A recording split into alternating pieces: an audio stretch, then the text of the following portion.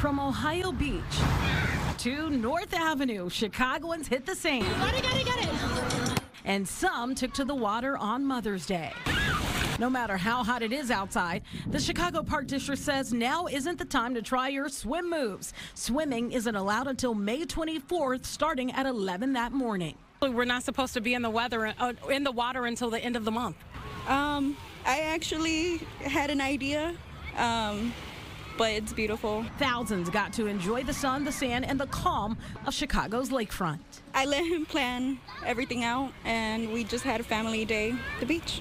Leslie Quiones is a mom of 4, all of them under the age of 5, and 1 on the way. At times, it can be chaotic. Getting the kids ready, feeding them, taking them to school, especially having them like all back to back. My oldest is 5. So we go through a lot in a day, just being home, especially when you're a stay-at-home mom. Other moms don't stay at home, but almost did today because of the 5-star treatment. I woke up to breakfast in bed, just enjoying the day, you know.